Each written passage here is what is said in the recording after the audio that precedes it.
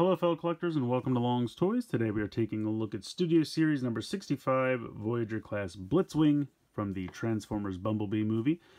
He's not in the movie very long, but he does play a pretty significant role early on in the movie. So pretty cool, very happy he got a Studio Series figure. I know a lot of people thought this was going to be Starscream when the trailers first came out due to, you know, his design and his color scheme. Doesn't really scream Blitzwing, I have to be honest. I mean, if you're familiar with G1 Blitzwing, he was kind of tan and purple, and this guy could not be further from that color scheme. I mean, I completely understand why.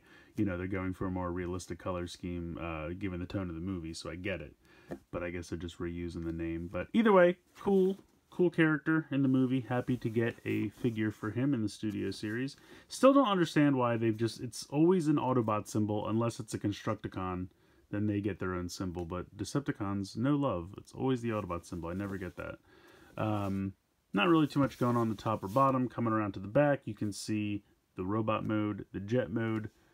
Yeah, pretty standard packaging here for the Studio Series. So I'm going to go ahead and get Blitzwing out of the box, and then we'll take a closer look. So here is Blitzwing with the little diorama piece that he comes with. I think it's pretty cool. If you're familiar with the movie, this is the scene that he appears in.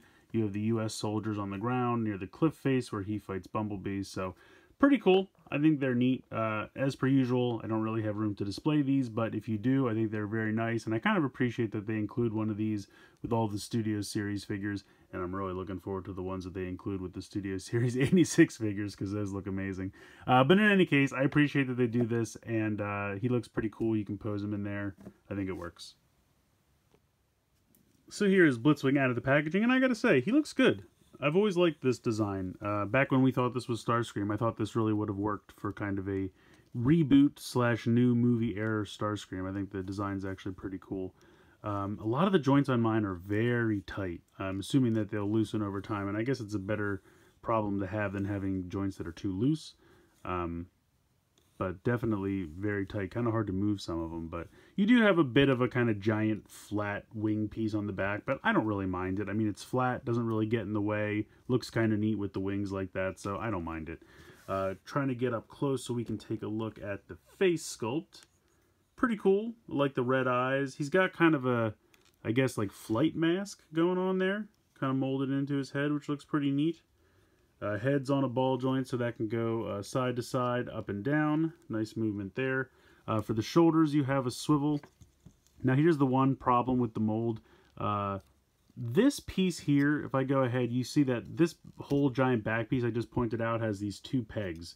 And they peg in right here and here. And they do peg in very snugly. But this piece here is meant to move for the transformation. We'll get there a little bit later. This does not lock in place. Like, it's got some decent friction the way it kind of clips over the cockpit area there. And then once you go ahead and peg this in, and it really does peg in pretty snugly, it's not going to move for the most part, especially if he's just standing there. But because the shoulder joints are so tight, sometimes it tries to move it up and down a little bit. It's not a huge problem. It's just like the only issue I really have with the figure. So I feel like over time these will loosen. You probably won't have that problem, but you do have a swivel there, out to the side, hinge with the shoulder as well, bicep swivel. You have a double jointed elbow there. You do have a wrist movement, but it's because it broke. No, I'm just kidding. It's meant to unpeg. We'll get more on that in a second. This one actually has a hinge for the fingers, which I think is kind of interesting. You have these little skirts down here. You do have a little bit of movement in the waist, but because of this giant piece on the front, it kind of hinders it. So you do have a swivel there in the waist, but it doesn't really give you much.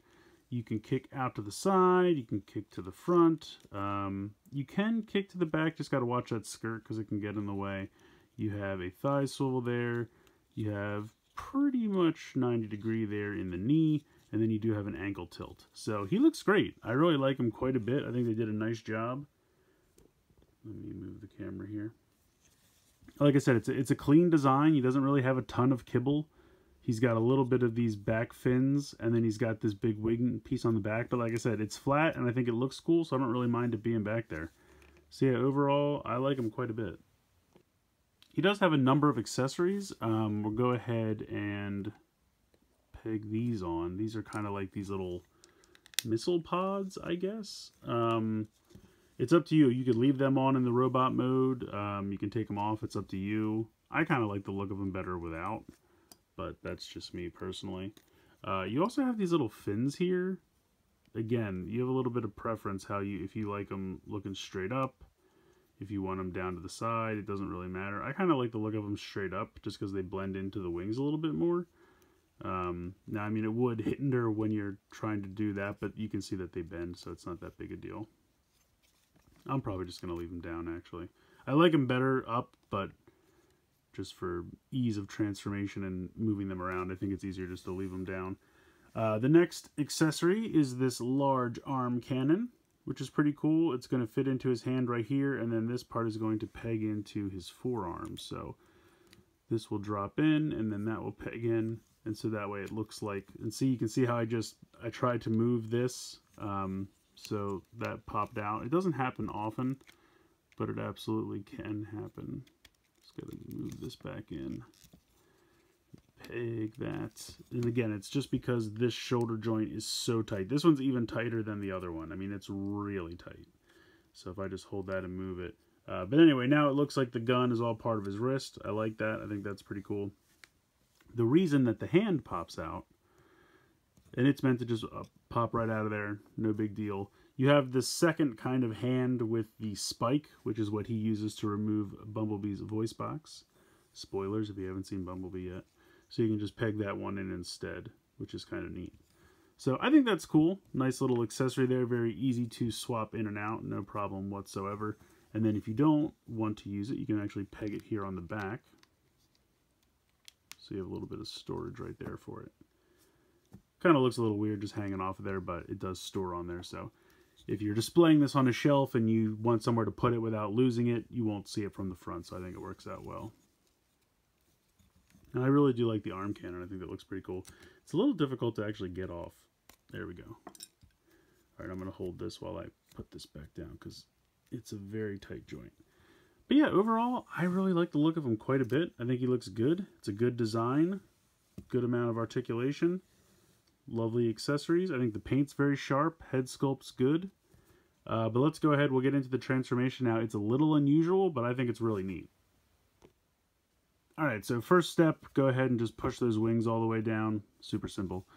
Coming down here to the legs, you're going to spin them around 180 at the thigh swivel, like so. You're going to rotate in the heels, or I guess technically these are the front of the feet. Yeah, they're the front. So fold them in underneath like so.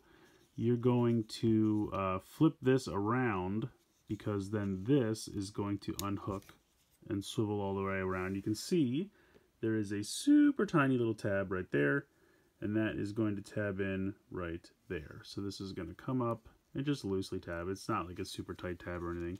It's more just for guidance to make sure you have it in the right spot. There we go. So there we go. Now we're going to tab these two together down here.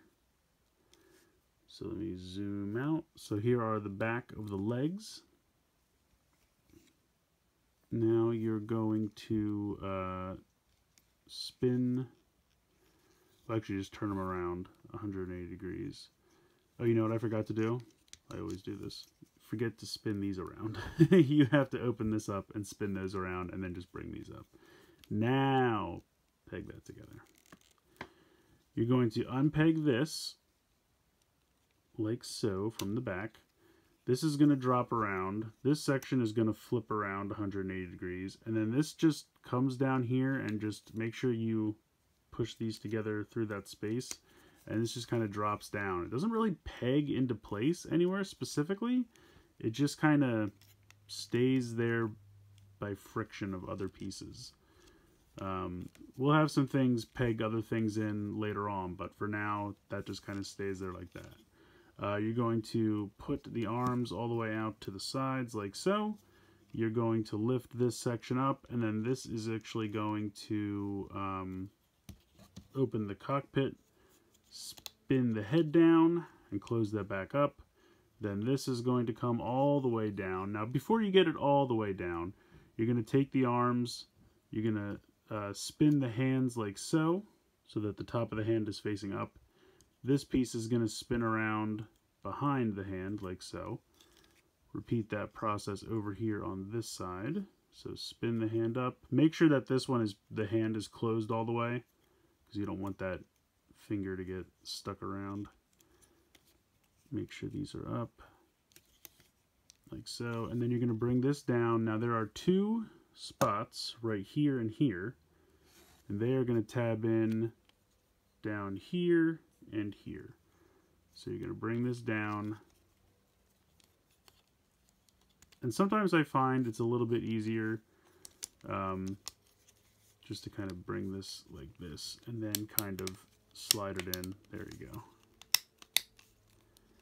So you're going to push that in, and then these pieces you can see kind of fill in these gaps. And it's a little weird to get everything to line up, but it will do it. So really get that all pushed in as tight as you can. And then you can see we're pretty much done. Alright, so at this point we're going to flip down the nose cone, and that will flip like this. And then we're going to just spin this whole part of the fuselage. I can never remember which way you do it. There we go. 180 degrees. And there you go.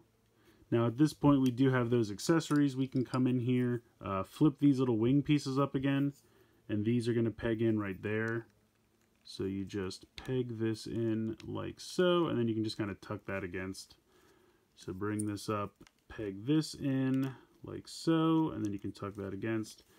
This is actually going to fit underneath here. You can see that there is a rectangular peg hole underneath right there. That's going to peg in right here. So you're going to take this, and that's going to peg in. Now it's not at a straight angle. You can see that the gun has to hang a little bit lower. So peg that in there. And then you can take this piece and just kind of put it under one of the wings back here just for storage. And then you can bring down the landing gear. And there you go. You have the jet mode. I think it looks very cool. This still doesn't, and I've transformed this a couple times, usually one of the two doesn't 100% snap all the way in. It's not a huge problem. It's just, you know, you can see the panel lines and whatnot. But overall, I really like it. I'm surprised how much it stays together, given that I don't feel like a ton of things peg in. I mean, this down here is kind of what holds the whole vehicle mode together, those two pegs on the side down here. Because otherwise, this is really just on there, the friction of fitting over top of these two skirt pieces. So yeah, it's interesting. It's interesting. It's a really cool transformation in my opinion, but it works well. And I think the jet mode you're left with looks really, really good. So I'm happy with it. I think the storage for all the accessories is fantastic. Can you actually still open the cockpit? Yeah, even though you can't really put anything in there because the robot head's in there, you can still open the cockpit, so that's kind of cool. But yeah, overall, really like this vehicle mode quite a bit. So I really love Blitzwing, even more so than I thought I was going to. I love the design. I think the robot mode really works. The color scheme's great. The accessory count is great. Articulation's good. The only thing that you can even possibly complain about this figure is the fact that this part of the chest doesn't like 100% peg into the cockpit area. But if you can get the peg on the back snug enough, it's not usually a problem. The only time I even run into a problem is when I'm trying to move the shoulders, and that's only because the joints on the shoulders are so tight. But I think over time they're going to loosen up and it's not going to be much of a problem. So yeah, I really don't have too much to complain about this guy. I really, really like this figure quite a bit. Robot mode's great. Vehicle mode, I love the accessories. I love this gun here that pegs in. I love when they do this with the movie figures where they make the gun kind of cover the hand and kind of flow perfectly from the forearm so that it looks like, you know, the gun is built into the arm because his arm transformed into the gun. I think that's really, really cool. I love that. So very happy with those. I even think this little accessory over here of having the arm unpeg and have this other one easily peg in is a great accessory as well. Very simple, very easy to utilize, no problems whatsoever there. So I definitely recommend picking this up. I found mine on Amazon. I still haven't really seen him in stores at all, but I would imagine they'll probably be showing up in stores soon. You could check Hasbro Pulse, you could check Target, places like that. He should be around. I don't think it should be too difficult to find this guy pretty soon. But yeah, I love him. Definitely recommend picking him up. Let me know what you guys think in the comments below. Please like, share, and subscribe. Hope you guys enjoyed the video. And as always, thanks so much for watching.